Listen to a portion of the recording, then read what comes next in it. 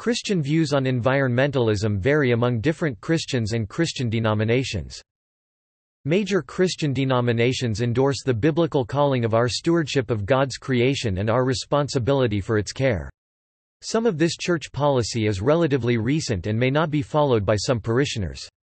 According to some social science research, conservative Christians and members of the Christian right are typically less concerned about issues of environmentalism than the general public. Many Christians, however, are environmental activists and promote awareness and action at the church, community, and national levels.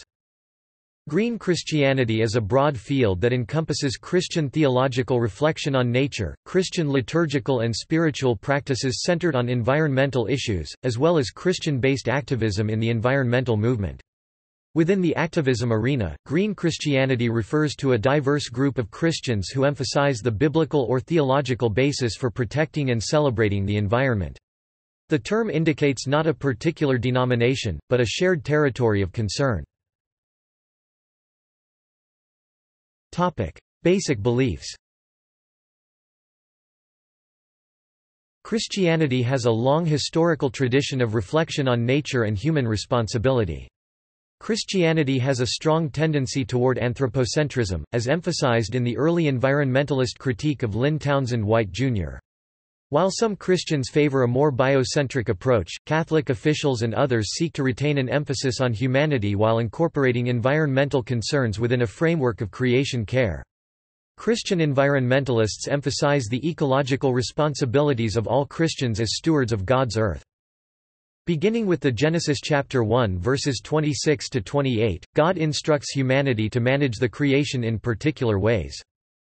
And God blessed them, and God said unto them, Be fruitful, and multiply, and replenish the earth, and subdue it, and have dominion over the fish of the sea, and over the fowl of the air, and over every living thing that moveth upon the earth. 1:28. Adam's early purpose was to give care to the Garden of Eden.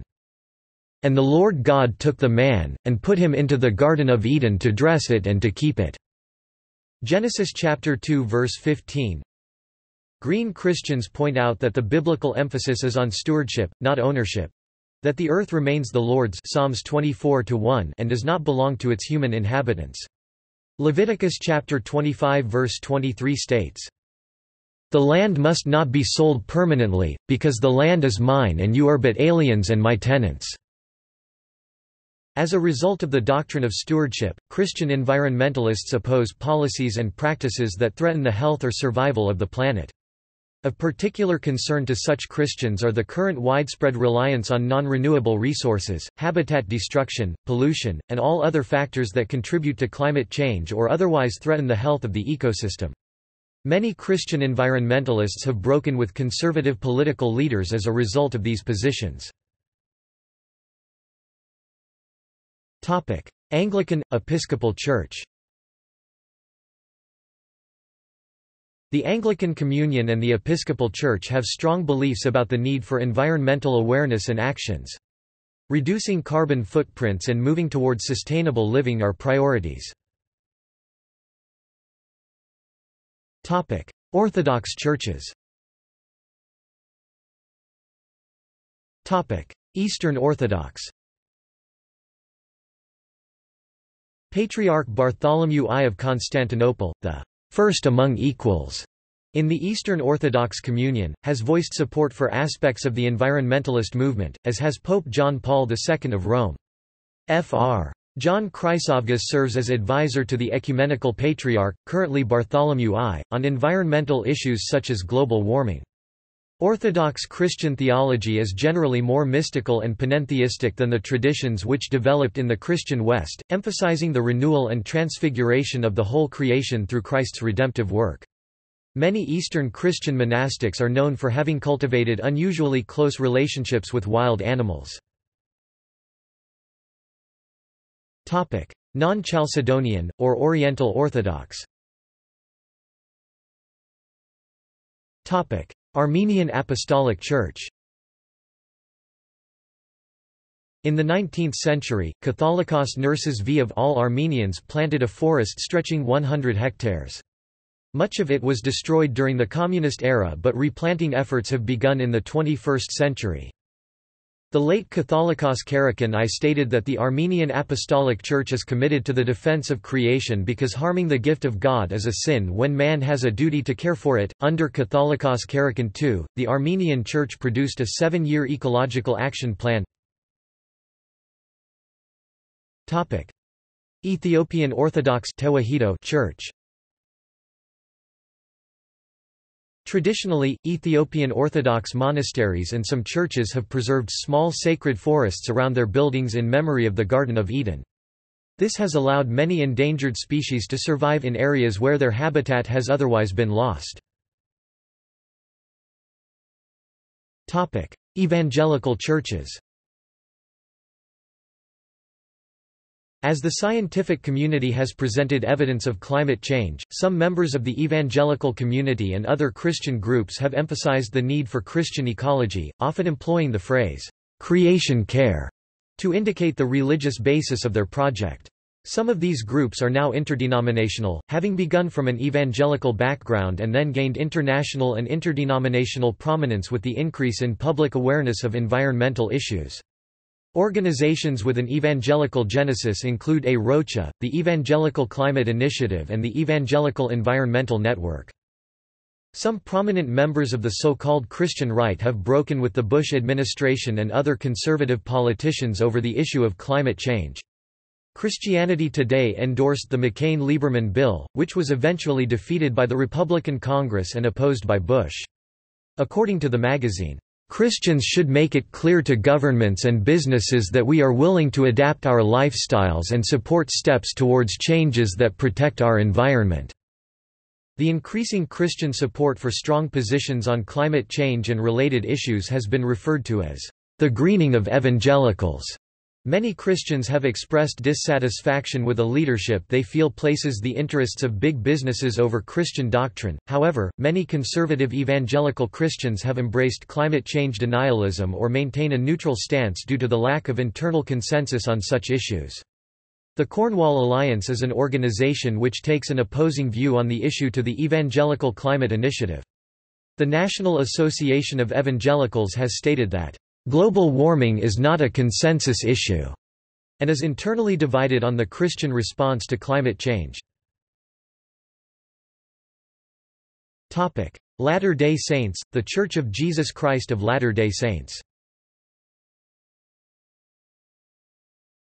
The Latter-day Saint movement has a complex relationship with environmental concerns, involving not only the religion but politics and economics.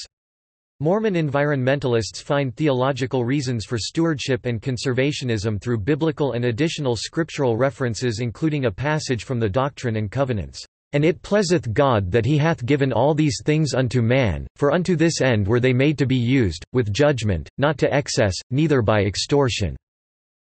In terms of environmentally friendly policies, The Church of Jesus Christ of Latter-day Saints (LDS Church) has some history of conservationist policies for their meetinghouses and other buildings.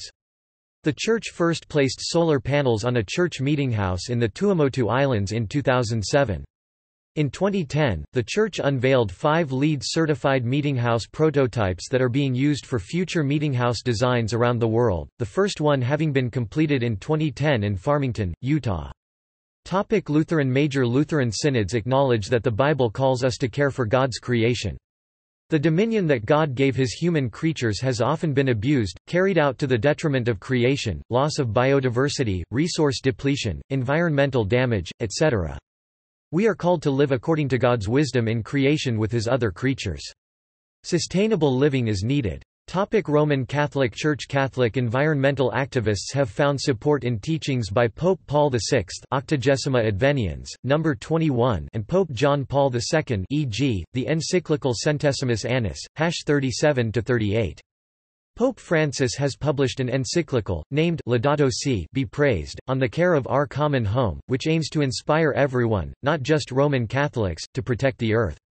He endorses climate action and has made cases on Christian environmentalism on several occasions. Take good care of creation. Saint Francis wanted that. People occasionally forgive, but nature never does.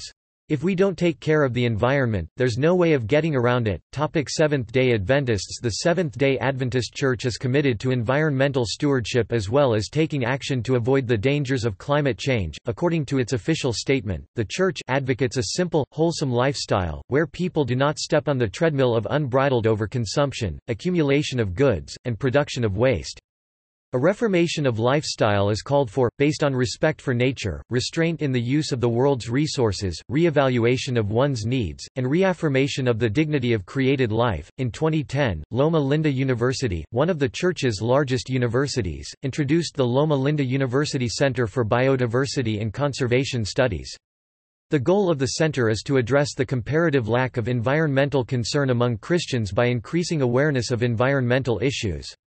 The center features animal displays representing global biodiversity hotspots of special concern and also introduces visitors to original scientific research being conducted in the school's biology, geology and natural sciences departments. Southern Baptist. The Southern Baptist Environment and Climate Initiative is an independent coalition of Southern Baptist pastors, leaders, and laypersons who believe in stewardship that is both biblically rooted and intellectually informed. United Methodist Church. The United Methodist Church believes in the need for environmental stewardship. For Christians, the idea of sustainability flows directly from the biblical call to human beings to be stewards of God's creation. See also References. Further reading. Allen, R.S., E. Costano, and P. D. Allen, 2007. Conservatism and Concern for the Environment. Quarterly Journal of Ideology 30 3/4, 1–25. DeWitt, Calvin B. May 1994. Earth-Wise, A Biblical Response to Environmental Issues.